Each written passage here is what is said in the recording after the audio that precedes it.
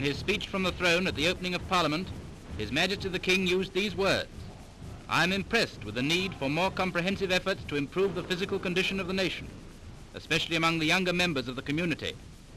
With those sentiments, every British citizen must agree, and today the President of the Board of Education and the Minister of Health watch a demonstration by Battersea schoolboys of what can be done. It's rumoured that the government will eventually extend this form of training to every school in the country.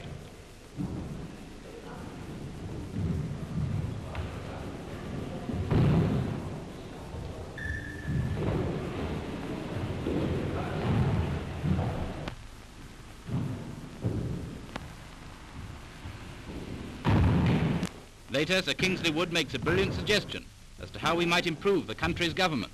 Oliver, you have suggested that you and I should do this physical exercise ourselves. Why not extend it to the whole cabinet or even the House of Commons? How much fitter and better we should all be.